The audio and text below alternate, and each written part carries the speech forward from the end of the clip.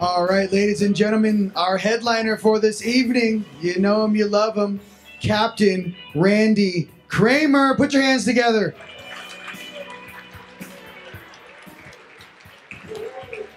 What's up, Clip Glops? How you doing? That was a question. How you doing? Thank you. Thank you very much. Thanks for hanging out. I appreciate that.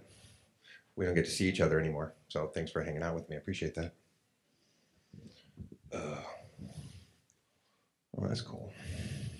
So, we're going to talk about a subject that is one of my favorites. So, psionics is a sciencey word that we use for your mind purse, right? And for about the last 10 years, I've been doing my very best to try to convince people to use that word instead of that other word. And the reason we don't like the other word is baggage. It's archaic. It sounds way too old school, can I be honest? So let's remind ourselves that math and science are how everything functions. When we have conversations with other species, one of the things that our smartest people always ask their smartest people, they say, look, I got one question. There's one thing that you want us to know. What is that? And they all say the exact same thing. The only thing that you do not know is the math and the science that you have yet to understand. Straight up. So psionics is based on laws of physics. Your brain and your mind work in a concerted effort to produce mind waves, right? This manifests all kinds of interesting things. But the important factor is when you understand the fundamentals of the way that the brain works, the way that the science of the physics of the mind work, what states of consciousness are based on the understanding of brain waves and brainwave patterns, then you start to understand that amplitudes are what matter. So a lot of people like to use words like frequency and vibration. Stop it. Till you take a physics class, stop using physics words to describe things that aren't physics. It's what's wrong with this species, and it makes me angry. Just a little bit. All right? Stop saying things you don't understand. Okay? Can I just be honest about that? Really sticks in my craw. Frequency is not what you want to amplify. Frequency is not what you want to raise. Vibration is also not what you want to raise. It's also not what you want to increase. Amplitude is what you want to increase. Okay? Amplitudes are what get you the effect that you want. So when we talk about what are we trying to achieve, I would appreciate it if you say amplitude, because that's the correct thing when we talk about physics. It's not frequency, it's not vibration, it's amplitude. And it turns out that amplitude matters because everything that is measurable in psionic outputs, which is scientifically measurable, is measurable in something we call psions per second. So there's a measurement system. And what we find is that most abilities to occur have a threshold, have a psions per second threshold, have an output threshold. Perfect example. Telekinesis. To move an object that's, let's say, a toothpick in a near frictionless environment, okay? That requires somewhere between about 10 and 15 psions per second to make that move, right? So if you're practicing on an object that you can't make move, it's because you're not producing enough amplitude.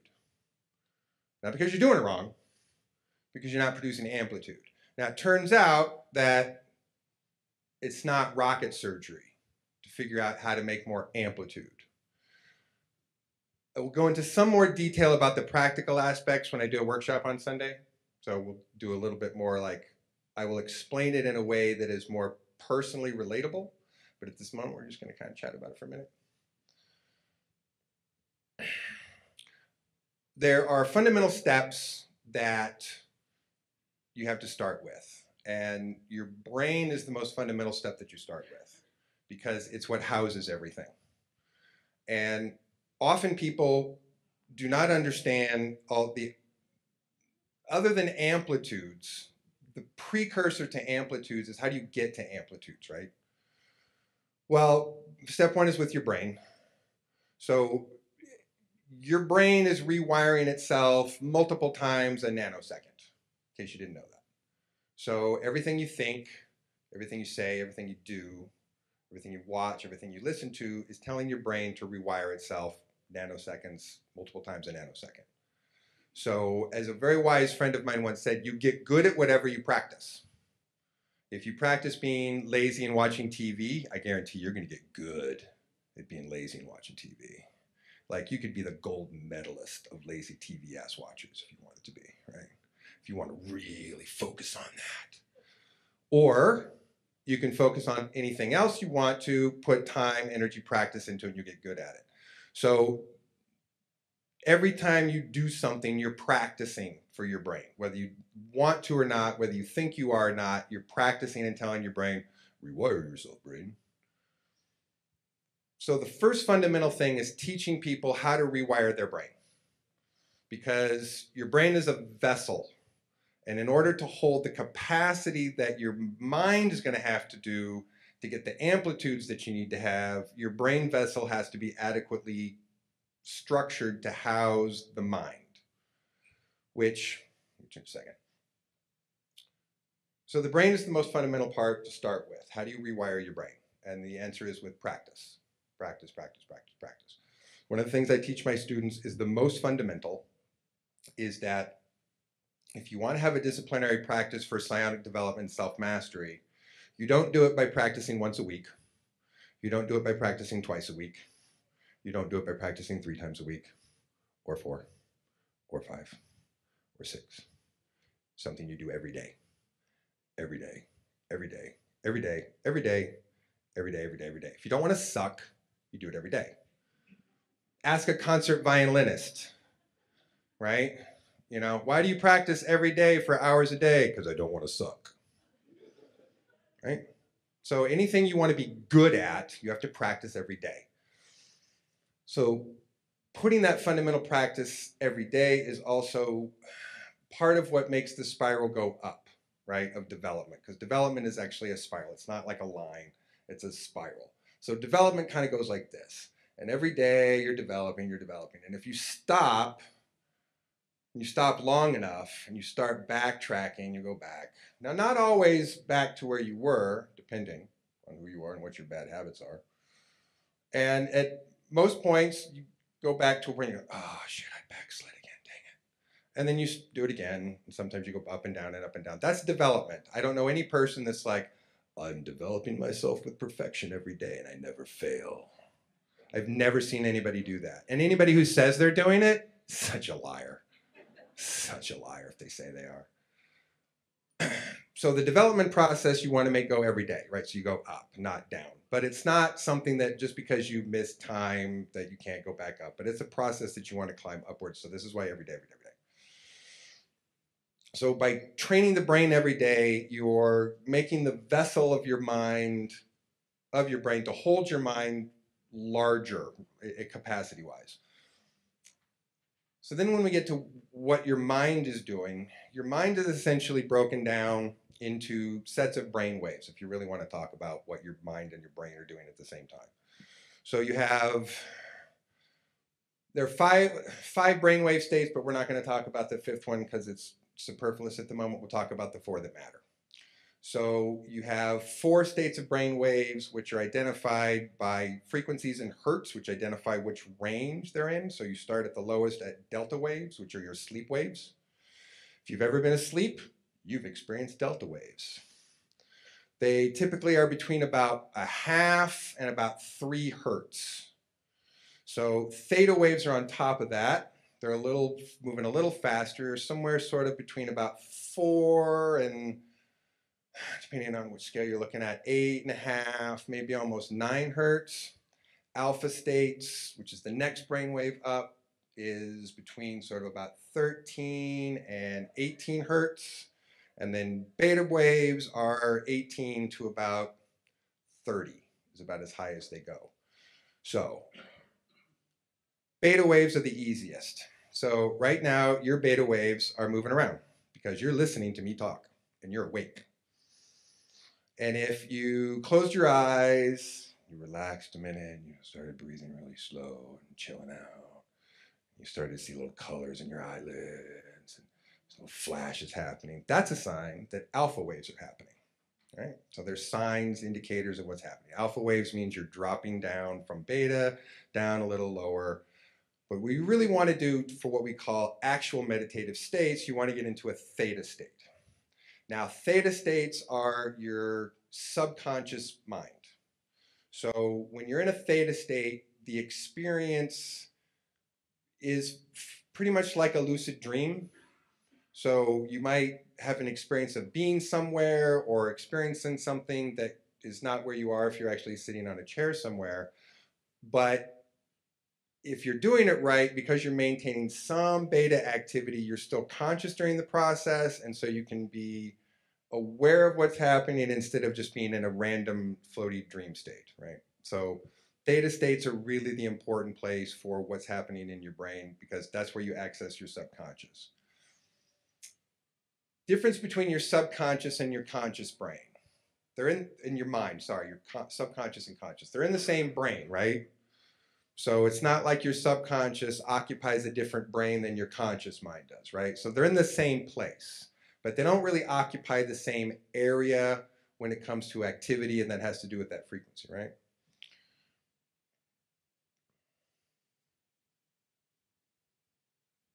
Never mind, it's just me.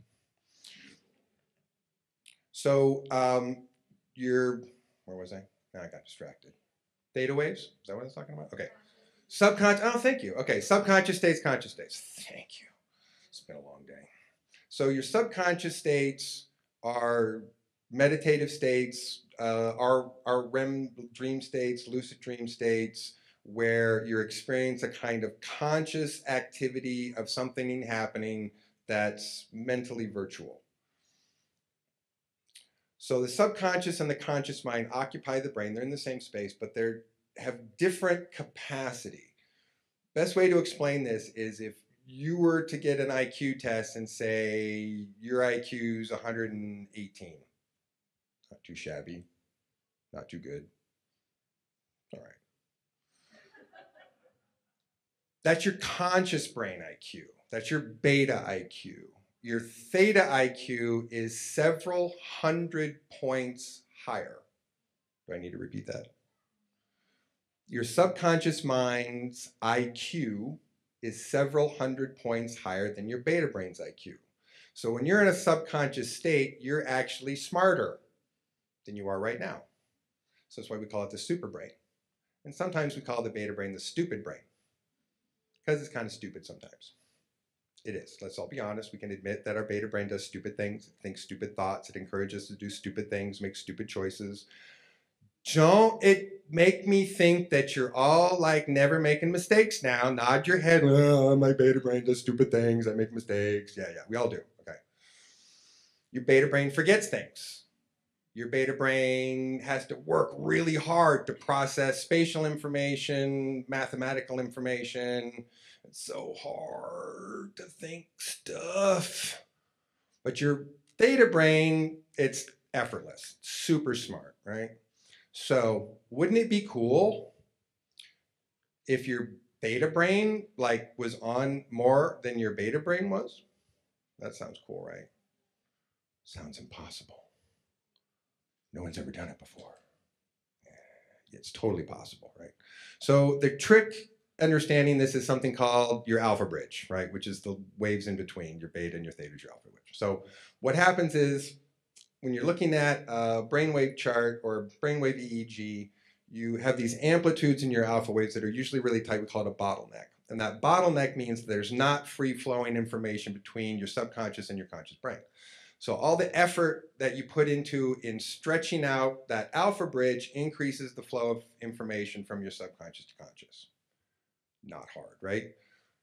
The trick is, if you want that to actually happen, You have to do it every day, every day, every day, every day, every day, every day, every day, every day, every day. And then what happens is that little alpha bottleneck, it starts to widen up and widen up and widen up. And then pretty soon you've got this free flow of information between your subconscious and your conscious brain, which then means that your beta brain can start communicating with your subconscious brain when it feels stupid about something and goes, let me ask my subconscious. And your subconscious probably has the answer. Your subconscious probably knows or has a pretty good idea of where you should go from there, right? So it's not rocket surgery. Again, it's pretty straightforward, but I find, very disappointingly, that most people who teach meditation techniques teach a breathing technique or a visualization technique. Not that those are bad. We do breathing techniques. We do visualization techniques. They're cool. But without understanding the fundamental of what you're doing, why you're doing it, what's happening with your brain, your mind, and your brain waves, you're really wandering around blind. What am I doing? What am I doing? I can't see anything. Because you're taking a couple of steps that some people can make work, but a lot of people can't, to be honest with you. A lot of people, you give them a couple of steps that some people can follow, and other people are like, oh, I'm lost. And that's okay. And that's because people are dumb. People are really dumb. If you doubt that, let me give you a little piece of factual mathematical information. So 100 IQ is average, right down the middle, average. Means half the population is above 100, and the other half the population is under 100. You following me? That's in this country alone, that's like, over 125 million people that are kind of stupid. Good news, there's a cure for stupidity. And that's your subconscious brain, right? Your smarter part of your brain. That's the cure for stupidity. So it doesn't really matter where you're at on that scale. The more you develop brain self-mastery, mental self-mastery, brainwave self-mastery, you're increasing your brain's capacity, you're increasing memory, increasing IQ, increasing less stupid, which we all want. We all would like less stupid, right? Is it that late in the day? Are we that tired? Is it that bad? Do I need to fart jokes? I got some. I mean, all right, maybe not. Save them for later. So, brain waves, understanding that is where I get my students to start the final process of brain development and self-mastery. Because with that brain development and self-mastery, with the daily practice, that does something that we call work out your psionic brain muscle, right? Which I like to compare to a baby arm. If you've ever watched an infant in a crib trying to move around, their arms flail in all directions, right? They can't control which direction it's going. They can't up, down, left, right. They don't know what's happening, right? But they're moving it like crazy so that they can get some muscle development and eventually be able to hold objects, lift things, point at stuff, right? It's a process. So the psionic muscle part of your brain is like that baby arm, okay? And it doesn't know what it's doing. And every time you're exercising it, you're really just flailing a baby arm all around the place. If you manage to do anything successfully, it's almost completely random because that muscle has no control. It has no focus. It has no strength. It can't get the amplitudes necessary to do the things that we would consider active psionic self-mastery. So you work that arm, you work that brain muscle every day, every day, every day, every day. And eventually it gets strong and you can do things with it. So the beginning step process is learning what's happening with your noggin, learning what's happening with your thinkins, and learning what's happening with the process of how you tell yourself how to make your brain waves do what you want to do so it develops in the direction that you want, so that you rewire your brain, so that you re-encode your genetics, so that you have the actual ability to do things that are superhuman. Oh, I'm sorry, is that too boring for you? No one wants superhuman psionic abilities. Okay, I'm wasting my time. I'll see you later. All right, I'm out. I'm out. All right. Seriously? All right. Who doesn't want psionic superpowers? Anybody? No? All right, but what if you had to work really, really, really hard to get them? Worth it? Hell yeah, it is. Totally worth it. It's worth the time every day. It's worth the effort every day. Takes a minute to like get the ball rolling most of the time when people first start out, but the impacts of what you start to experience internally and externally start to demonstrate that something's happening. And I encourage my students to set a very, very, very, very low bar for themselves of what they think success is supposed to be. Because we often have this idea when we look at, oh, I can do that. That's no problem. That's pretty basic, right? I can do that. Until you meet yourself and you start to disagree with yourself and argue with yourself, sabotage yourself, do all kinds of stupid things. Now, we said the conscious brain was the stupid brain. What's wrong with the subconscious brain? Well, the subconscious brain's not the stupid brain, but it's the traumatized brain. It's the toddler, it's the emotional toddler brain, okay? So the subconscious has issues. That's where your issues live, in case you were wondering. They're in your subconscious. If you don't think you have issues, you have issues. Okay, everybody's got them. Nobody's exempt. Anyone who thinks they're exempt has serious issues. So it seems super basic and fundamental, which it is. It is. It's not hard. It's not hard to learn. It's not hard to put something into practice. It's not even hard to do. What the hard part becomes is the wrestling match that you get to have with yourself. I just repeated myself when I said that. Which is the hard part. That's the hard part, right? So when I say it's real, what if it's really, really hard? That's the hard part. So this is where you get to decide how big your huevos are, all right? Which is how much of your own horse garbage. I'm trying to watch my tongue a little bit. Normally I don't, but somehow I feel like I should here. I grew up in the church as a kid. This is very church-like to me, so it's a little weird, but it's all right. I distracted myself again. What was I talking about? Horse shit? Oh, no, I just said it. Thanks. Thank you. Thank you for that. All right. Well, now that glass ceiling's broken. Oh, yeah. Oh, your emotional crap. Okay. Yeah. All right. So your internal garbage. So here's where you get to see just how much courage and bravery you have. Are you willing to admit what a terrible, horrible, shitty person you are?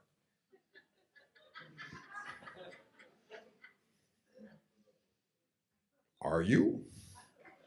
Or are you, I'm fine.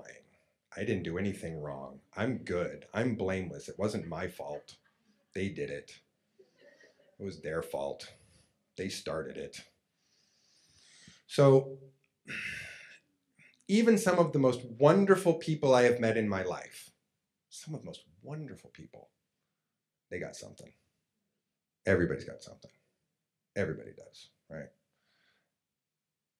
So are you willing to look in the mirror at yourself and be like, oh man, do I have work to do here?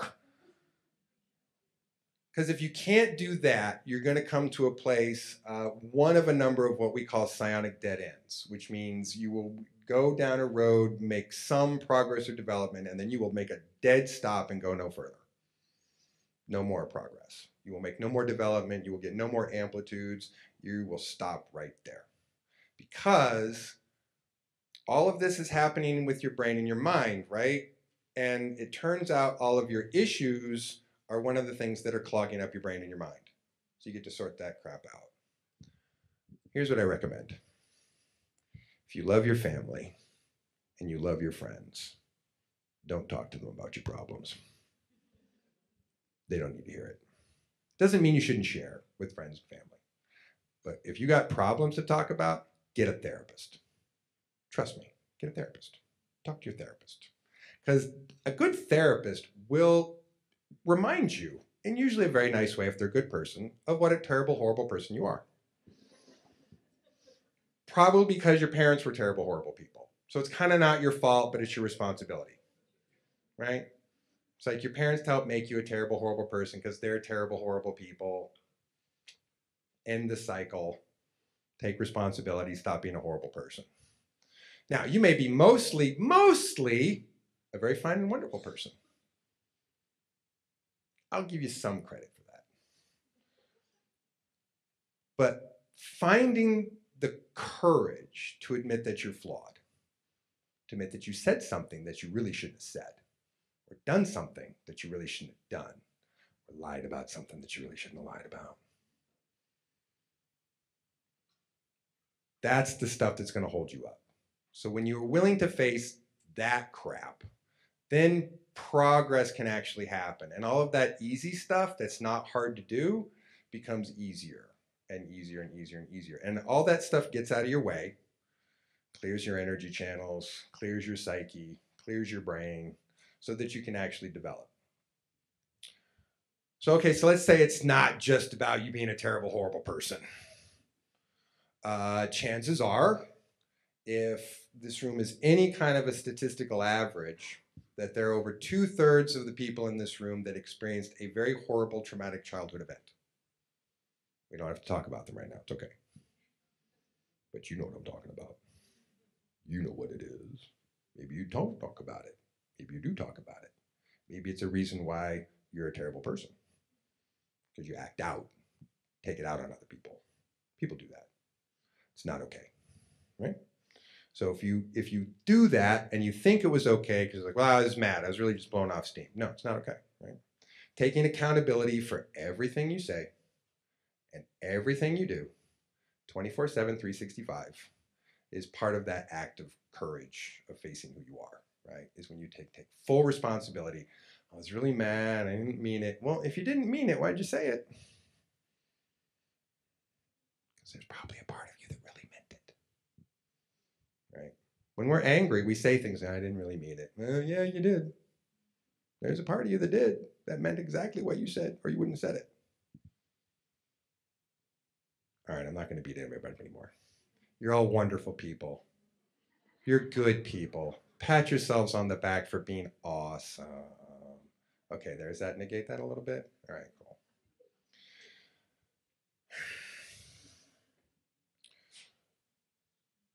So once you sort some crap out, you understand that there's a daily disciplinary process for development and growth, and you decide, I want psionic superpowers. Cool. All right, pick one. Pick one that you want. And then you focus on that one. You start small. You get bigger. There's all kinds of what we would say are rigorous and empirical tests that you can do to demonstrate psionic ability. It's not just something that you have to believe in or say, I believe in it and therefore it worked. Maybe. I'm not going to criticize. But there are ways to empirically and rigorously test development. For instance, if you were like, I want to be the best remote viewer in the world. All right, well then you better start practicing every day. And if you're going to do it right, you have to have a person, a third person, prepare a box for you every day with objects in it that they hand to another person that doesn't know what's in the box that they hand to you, that then you have to figure out what's in the box. Otherwise, the person who hands you the box knows what's in the box and they might tell you what's in the box. Right? It's called rigorous empirical study, science. All right? So there are ways that you can test something so that you can know what you're developing. That you're like, oh, I got one thing in the box. Actually, that's not bad. You can get one item in a box doing a remote view test. You did all right. But you can track that development. And that development, again, isn't going to go like this. It might go like this. As far as like, I got one object, I got two objects, I got no objects, I got four objects, I got no objects, I got one object, whatever, right? That's development. But you can chart development over that course of time because something's happening. So whatever you want to pick to do, you pick that thing and you focus on it every day as a disciplinary practice with some form of feedback that's telling you whether it's working or not. That's how you get development, right? So you establish these processes, which is what I teach my students how to do, obviously. I'm not just telling you, go figure this out. Like, this is what I teach my students to do, very, very clear, step by step by step. But it's hours and hours and hours and hours of lecture time. So obviously I don't have nearly enough time to even try to like do that. So we're just doing really crammed up stuff. But there's a very direct process to that. So once you start that process of development, you're putting time into it, and then you start stacking on other principles and fundamentals, right? That starts to make that amplitude go up so that you're getting more and more amplitude, you get a stronger muscle. And then you're getting to where whatever focus ability, whatever psionic self-mastery you're working on, you get better and better and better. Here's the side effect of that, right? Practice one discipline and get better and better and better at it so your amplitudes go up. Guess what that does? Somebody shout it out. What does that do? Makes everything easier. How about that? Makes everything easier, right? Because your muscle's stronger. Anybody go to the gym and you start out and you're like, oh, this is so heavy. And then what happens after a couple of weeks, you're like, this is not so hard, right? I can do this. That's muscle development. And your brain is really like a muscle. So that daily development is the same as working out your regular muscles. And I tell people, you won't get stronger sitting on the couch thinking about doing jumping jacks. Doesn't work that way. You have to get off your ass and actually do the jumping jacks. Same thing with your psionic muscles. I got something in my throat. Maybe I do. I think a bug flew down my throat. Oh, thank you, sweetheart.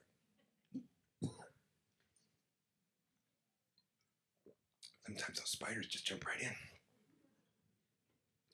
Thank you. So you get those amplitudes up. You're building your muscle. Then everything gets easier. So then you can pick another discipline, do something else. And then essentially, this process never ends. If you want to get good at something, you don't ever stop. You do it every day. You put time, energy, focus on it every day. For what purpose? To make things easier, to make them less difficult. How about work smarter, not harder, people? Right? So make your brain stronger, make it more powerful, give it more of a vessel that can hold a stronger mind. So the mind muscle can work more, so it builds muscle, so it does amplitude so that you can actually make things happen. And that applies to everything. Anything that is a psionic vibration going out from your brain or your body out into the world to impact anything is directly implicated?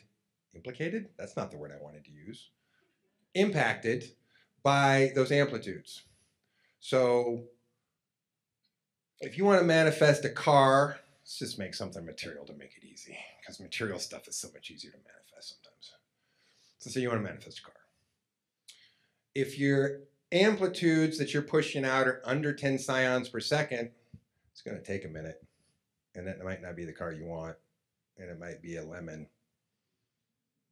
because your amplitudes suck. So stronger amplitudes mean you're more likely to get the thing that you're clearly putting energy into. So it's not, again, just about what you're visualizing or what you're focusing on, what you're putting into that. It's those amplitudes behind that. If you're not doing something that's putting those amplitudes behind it, you could waste more time doing something else. You could. But you might not want to waste time doing something that's a total waste of time, right? So I would encourage, and I see this all the time, no fault to people, because there's a bunch of people being taught things by teachers who are, nice words, Randy, say nice words. Say nice words. Who are doing the best with what they've got. That's a nice way to say it, thank you. Yeah, they're doing the best with what they've got. Bless their hearts, right? I remember when my mom taught me that that was a way that you sort of, you insult someone, but you say it really, really nice, right? You don't want to say it directly, so if you want to just like undercut you, bless their heart. So bless their hearts. They mean well. And it's bad training that's been passed on for decades. And I find that there's just sort of a train of inaccurate, sort of badly thrown together information that people have done the best they can to stick together and try to make something work. Okay, no fault. But if you want it to actually work, and you want it to actually do something, you don't want to waste your time, then you don't want to waste time with something that feels overly complicated. And this is my other complaint. Most people's operating systems are way overly complicated. Way overly complicated. Like so complicated that you are often overburdening a person's brain with that information by saying, here are 20 things that make this work, when it's like, let's start with the first 2 things. Start with 3 things and then work up from there. And so one of the problems that I've noticed is what we call the sort of shot in the arm of information that comes in like short, people go to a workshop for a weekend or a couple of days and you get a bunch of information all at once. And they're like, yeah, they get the shot in the arm and like, yeah, I'm ready to go and do this. Right? And then 3 days later, they're like, oh, this sounded cool. I don't feel like it. It also appeals to something I call the 1% success model, which is you throw a bunch of information out at people, and what you're really going to get from that is about 1% of the people who grab that information will be like, I can do something with this. And they run off and they do something with it because they're a brown nose or A student. But not everybody's like that, right? So should we have a higher expectation that people should somehow be better at learning stuff? Or should we attempt to teach people the way that they learn stuff? Well, if you want that 1% success model, it doesn't matter, right? Because you don't care, it's 1%. I kind of want the other thing. I want a 99% success model. I would like 99% of my students to walk away going, I understood it, I got it, I applied it, yay. That's what I would prefer. So it's one of the reasons why we do it in these like steps, and I decided I really resisted doing an online course forever. And I mean like old school resisted it. So I'm not gonna do it.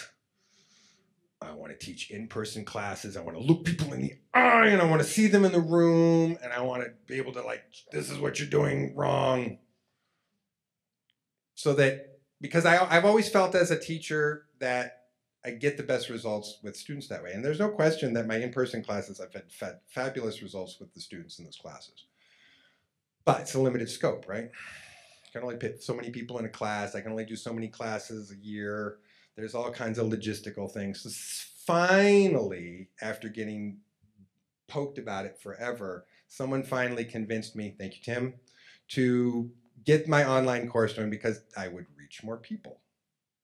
I was excited about that. So, and then I started to think more about it and I was like, I can do the opposite of what everyone else does with this curriculum, which is instead of go, here's a bunch of information, have fun, good luck. I can go, you know what? Let's actually be in school for a minute, have a lesson, and then another lesson with some homework, and another lesson with some homework, so that there's an integration process, right? Because again, you're retraining, reprogramming your brain, you're changing behavior patterns with your mind. So, and what I find is that while there are a certain percentage, small percentage of people that can do this hard, fast shock, change their life, and be totally differently dynamic, a few days later, most people don't. Most people have to make little changes. So let's work with that. So I feel that so far, this is a better attempt to make sure that everyone absorbs the information. So you got lots of time to like absorb it into your brain, integrate it, apply it, so that at the end of the course, my goal, if you do your homework, is that everyone would be able to make demonstrable progress in a psionic discipline of their choice. My three favorites that are really the easiest to teach are remote viewing techniques, precognition techniques, and telekinesis. So the last 3 in-person classes I had, I taught the TK technique. I had 100% of my students for 3 classes who were able to replicate the technique after 3 days. Oh, I'm sorry, you're not impressed by that? Oh, I'm sorry. Should we have the other guy up here who teaches people telekinesis? Because I'll go get him if you want. Oh, wait, there isn't one. That's it, I'm the only one, right? I'm the only one that I know that has taught a demonstrable, provable technique that everybody could do. I'm the only person I know who's done it. I'm not trying to like boast. I'm just saying I'm the only person I know. If you know someone else, you can go take their class. Have fun with that. So, thank you. So if I can do that, if I can teach students to do that, I can teach them the basics and the fundamentals of where to start, and we can only go up from there, right? So I don't suck at my job. I'm okay at it. I've managed to take a curriculum that was a military program and adapt it for civilian people, which basically just means taking out certain things that you're never going to need to know. It's no important for you at all in any way, shape, or form.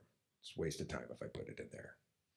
But most of it is fundamentals as distilled down from as many different techniques and disciplines and what we understand about the science of it, what other species taught us about it, and distilled it into fundamentals, right? So operating systems are very specific on certain terminology, certain ways of breathing, certain ways that your energy moves, certain ways that you visualize, or certain ways that you do all these practices.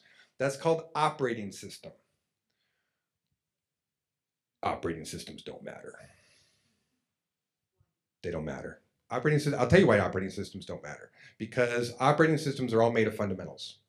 They're all made of basic building blocks that can be broken down into something that's easier to understand, that's more fundamental, that is essentially the same building blocks that puts everything together. People just call them different things, they name them different things, they describe them slightly differently, they try to give them different properties, but it's the same fundamentals. The same fundamentals. Yep. Oh, sure, go for it.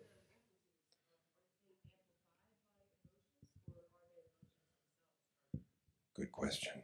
So the question was, are amplitudes affected by emotions, or are emotions amplitudes? The answer is that amplitudes is your psionic output, which is independent of your emotions, but your emotions can certainly increase or decrease amplitudes, right? And have a tremendous effect on that.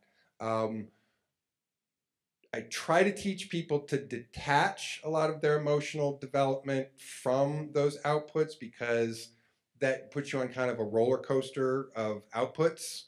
And so the more you can detach from that, the more you're not relying on the emotion to make it stronger, or having to go again in a roller coaster of like something that makes it stronger and then hitting a, counter emotion that makes it, drop back down again. So you tend to kind of roller coaster that way. But emotions do definitely affect amplitudes. Absolutely. Let's see. Time, where are we at? Want to tell me what time it is? How long do I have? Ooh, I got more time, huh? Cool. Sweet. If I want. No. No. I'm not your pony to do tricks. I know. You want to take my class? I'll teach you how to make a trainer and teach you how to do it. Yeah. So the other reason I don't do tricks is because what I actually can do, or how good or not I can do it, is considered classified information. If I would be telling the whole room what I was capable or not capable of, or setting some kind of standard, then someone would know something about me that I don't want them to know. I would rather it was mysterious. Keeps them scared. Yeah. So anyway, Shoot, what you got there? Brain waves, breathing. Yeah, that's pretty much it. So, I mean, those are the basic fundamentals of where you're starting. And then as far as like the lessons in the class, there's like another 15 different things that are what I would call fundamental add-ons that you get to keep adding on to that practice until it gets more and more developed and you're adding more amplitudes. But like I said, that's like really, 15 hours of class time for me to explain all the fundamentals. But they're again, they're fundamental. They're not hard. They're things that you're like, oh, why didn't I hear somebody explain it to me that before? And it's like, well, because they wanted to make it complicated. They didn't want to make it simple, which some people do on purpose. Some people do it on purpose. They're assholes. Anyway, blah blah blah blah. Okay, I could sort of explain some more stuff, but whatever. We'll do a workshop on Sunday. Take my workshop, yay! Thanks. And so let's do some questions. Sure. What you got?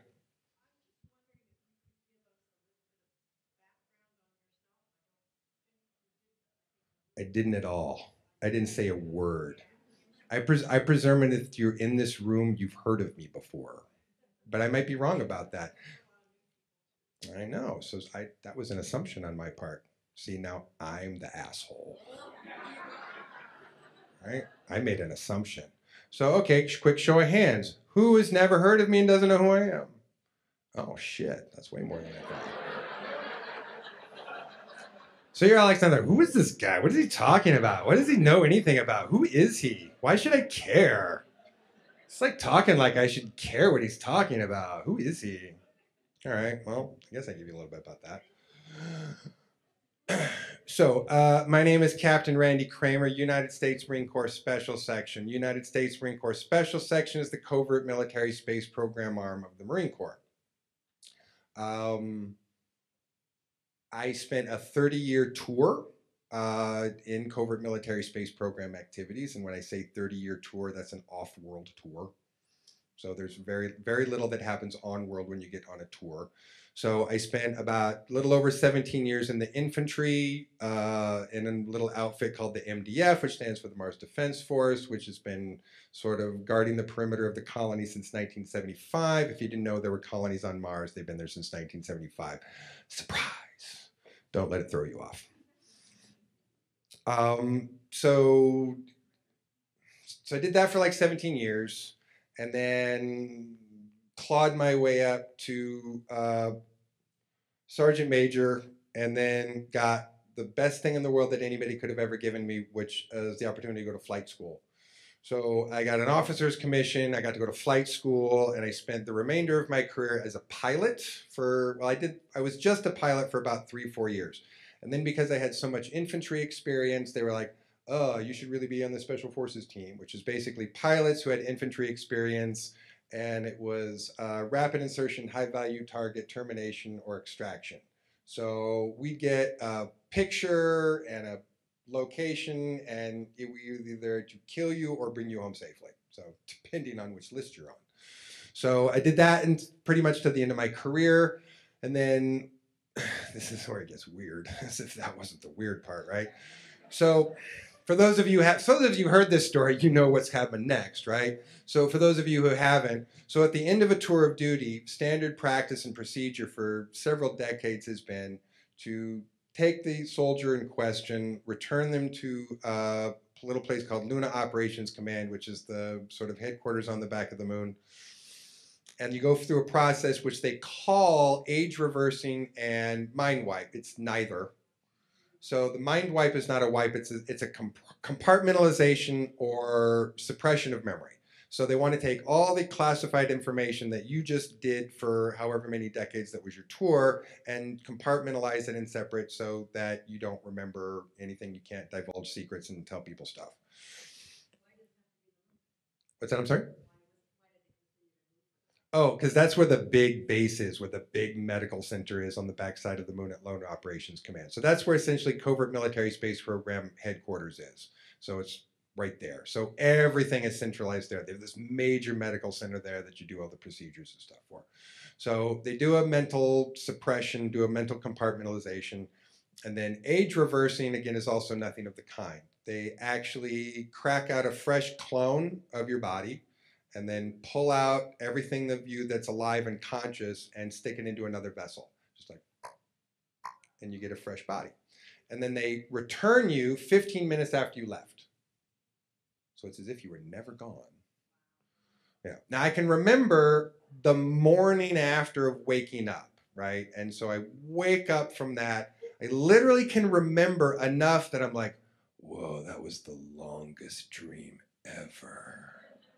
That went on for months and months and months, and I was in all kinds of weird places doing weird things, and then, oh, it's gone. Oh, all right, well, got to get to go to school. So I was 17 again, right? So I had to go finish high school. So, and then the process of regaining memory. I would say that over the process of the first 10 years of that process, it was bits and pieces, flashes, little segments, shit that didn't make sense. There was no chronological order to it. There was no sense of like, how did that happen? When did that, how could that have occurred? Where was this happening? But about the time I hit about 27 or 28 years old, I met a very wise person who I was sort of explaining what was happening. I was like, I don't know, this is really confusing. I don't know, maybe I'm just losing my mind and I'm batshit crazy. You know, I'm willing to consider the possibility. And he said, I don't think that's what's going on. He said, I'm not going to tell you how to sort this out, but he said, I think you may need to remember things. And he said that, and it got a little goosebumps, and I was like, oh, maybe I do need to remember something. And so I started doing what I consider a very conscious effort of meditating, going into theta states, down in my subconscious brain, and going, looking around, going, okay, where is it? Where are these memories? Where's the stuff? Following threads, usually of horrible traumatic events that I didn't want to remember, but those are the things that have the strongest connection to them. So probably the first like really vivid, full sensory memory recollections that I had were of some of the worst things that had ever occurred that I ever probably could have experienced in my life. So it was a little shocking, it was a little terrifying, a little horrifying. Got to re-experience all the trauma, all my friends dying, my first wife taking a bullet to the head for me, a whole bunch of crap like that. Got to re-grieve her death. That was fun. That's a fun thing to do twice if you've never done it before. I fully encourage you to do it. So let someone really close to you die, grieve really bad for it, and then go get your memory repressed. So you have to remember it again, and then you can re-grieve all over again. It's really fun. I'm kidding. It's not. It sucks. I was a little mad about that, to be honest with you. I was a little ticked off that some of the things that I had to sort out were really crappy. Because I felt like, to be honest, I'd sorted this out once already. I did this already. I processed it already. And then you made me have to do it again. No, man. I was not happy about that. But I would say probably about 10 years after that of what I would call a really, really vigorous, diligent process of digging into that subconscious to pull all this crap out, I finally got what I would call about 90% total recall. And at that point, I was like, all right, now this makes sense. I didn't like it. Can I be really honest about that? Like, I didn't like it at all. I didn't like looking at everything that I had to remember and going, hey, this is cool. No, I was not happy at all. I was like, this sucks. I don't want to do this. This is crappy. But that's also part of the healing process, right? There was a point where I really got over it. And then it no longer bothered me. And I was like, oh, I've actually had the coolest freaking life ever. I have been places you have never been. I have seen things you have never seen. Talked to people you've never talked to. Walked on the surface of planets that I guarantee you will never walk on. Not because you'll never have the opportunity to travel in space, but these are places, as a civilian, you will never get to go. Ever. I got to go there. Can't tell you. First rule of Fight Club is you don't talk about Fight Club. So there's some things I can talk about, obviously, and there are some things that I, can't. I can also go into stories, right. But I've had the best life ever, ever, ever, ever, ever, ever, ever, ever. I've got to go places, do things, play with the coolest toys ever. Multi-million-dollar toys that blow things up and rip things apart. Things that give you super strong hydraulic muscles and you can punch holes through people and stuff like that. Really cool stuff. I'm sorry, as a Marine, that stuff cool to me. Maybe it's not cool to you. I think destroying things is fun. It's because I'm a Marine. I was trained, conditioned, programmed to love to kill and destroy things. It's my happy place. Funny story. Ex-girlfriend, every morning we would wake up and she would always say, "What did you dream about last night?" She always wanted to share what we dreamed about. And what we started to find a pattern, not that we dreamt about the same things or the same places, but that there were similar themes. So sometimes if she would have a really hard, difficult emotional dream dealing with, some things, like I might have something in my own things like, oh, I had a thing that was about this. It's like, okay. So one morning, she wakes up and she's very excited. She's like, "What did you dream about last night?" I was like, "You tell me first." And she was like, "It was the best thing ever. I was in my happy place. I was in the ocean, swimming with the dolphins." She's actually got to swim with pods of dolphins in Hawaii. It's very cool. She's done that for real. It's like, "I got to swim with the dolphins, and I was in the ocean, and it was the coolest thing ever. I was in my happy place. What'd you dream about?"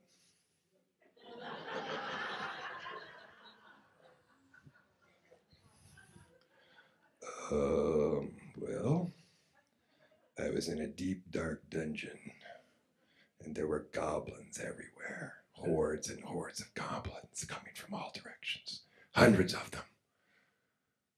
Crawling on the walls and the ceilings. And I looked down on the floor. And there were 2 swords. And I went, dual wielding! And I killed goblins all night long. It was awesome. It was my happy place. I couldn't have been happier. Kill them all night long. It's my happy place. I'm okay with that. I used to not be okay with that. I'm okay with that now. So everybody's got a different happy place. Marines, their happy place is stomping on things, killing things, blowing stuff up. Luckily, there turns out to be a whole long list of people who need a can of whoop ass popped open on them out in the universe out there. So we have this thing called the 95-5 rule. The 95-5 rule is a rule until some other math shows that it's different. And the 95-5 rule is about 95% of all species that we run into. We won't say that they're our best friends, but we will say that they would rather have a conversation, rather trade than anything else. Nice people, for the most part. Sorta. Let's be clear that some of those people are not people you want to spend a lot of time with, probably wouldn't want to date them. But they would rather talk and trade than do anything else. 5% are the assholes who don't want to talk and don't want to trade. They're scavengers and slavers and traffickers and pirates and all kinds of other things that need an ass whooping. So luckily, we can take all of that focus of ass whooping on things and we can stop doing it to each other here. So let me be perfectly clear, and I'll talk more about this tomorrow. One of the main goals of covert military space program senior officers is to end all war on planet Earth so we can focus it everywhere else. Oh, totally. Yeah, we're good. Oh, we're so good at it. Oh my gosh, we are mad, crazy monkeys. Terrifying. We're terrifying. I'm telling you. There are people who are absolutely terrified of us because we're crazy little monkeys. And we build stuff really good, like better than other people do. So there are species who are flying around in the same ass Model T that they've been flying around for 5,000 years. Why change it? Works just fine. Have you ever known a person on this planet to build something and then be like, that's good. I don't ever need to change that. It's totally good. No. 5 minutes after it's done, you're going, okay, next one. I'm going to put a double overhead cams on it. I'm going to put bigger tires. And I'm going to make flames on the side and make it more aerodynamic, right? You're immediately thinking about how to make it better. That's not as common as you might think. Turns out it's fairly uncommon. Not totally like doesn't happen, but it's more of a tiny percentage of species who have that creative inspiration than don't. So we have that. So it turns out in the last 70, 80 years, we have taken the basic fundamentals of extraterrestrial technology that we have as far as propulsion systems, energy generation, different sort of weapons development technology, and we have run like crazy with it. We have put more time, more money, more brain power into that for decades. And I'm telling you, we've made significant progress. Significant progress. So that's the good news, because the more we get focused, the more we get focused out there, the less we have to punch and kick each other down here. Wouldn't that be nice? Yeah. So here's an important fundamental, though, for those of you who think, but Randy, why can we not just be at peace with each other? That's a very simple answer. Because some people don't want it. They're never going to want it. They're never going to want to be peaceful. They never want to be nice. They're never going to want to be friendly. They're never going to want to be fair. They're never going to want to listen to you say, dude, back off. You'd be like, oh, make me. And you might have to make them. So one of the things that I find is very interesting is for decades, is we have encountered other species who've come along and we've had these different negotiations with common theme. So they love to high road us. Say, you humans are too violent and too aggressive. You should be more peaceful like us. Until we met a few of the other galaxy's warrior species. Their opinion was a little bit different. We don't think you're dumb. We don't think you're too aggressive. We don't think you're too violent. We think you're smart and have adult level responsibility because you don't want someone else to come clean up your mess for you, solve your problems, protect you, because you would rather do that yourself, because you would rather be self-determined, because you would rather make sure that there's no one else that can tell you what to do and that you don't have to call the phone and ask someone else to come save your butt. That's actually more adult level responsibility than these other pussies. Okay? So the next time someone tries to tell you as a human, you're too violent, you're too aggressive, and you need to be more peaceful, you can tell them to suck your left nut. Because that's where we're supposed to be. We are a warrior species. One of two things is going to happen with that. We're not undoing it. We're not going backwards. We're not going to all of a sudden be a peaceful, loving society. Maybe in a couple thousand years, we can work it out. Maybe. But it's not going to happen that we're just going to undo it. So we have two choices. We can do it well, or we can do it really bad. Any pick? Well, I'd rather do it well than bad, right? I'd much rather do it well than bad. So that means embracing it. That means accepting it. And that means having standards. That means you have rules, you have regulations. I mean, our military works better than other people's militaries because we have rules, because we have guidelines, because we have boundaries. And when you step outside those lines and boundaries, there's disciplinary action for it. The better we are at that, the better our soldiers behave, the better our officers behave, the more likely then that we have an honorable military that does what it's supposed to do out there. And then we down here can have other cool stuff like spaceships, flying cars. Anyone want a flying car? I want a flying car. Jetpack? I want a jetpack. Rocket boots? I want rocket boots. Anti-gravity belt? I want an anti-gravity belt. Invisibility helmet? Whatever, right? I mean, there's all kinds of cool stuff that we can have, right? So instead of fighting amongst ourselves, we can have that. Everything can go awesome. And then we can turn all of our warrior aggressive energies out there. Which I'll say one last thing about. Again, we've made significant progress. over the last 7 or 8 decades.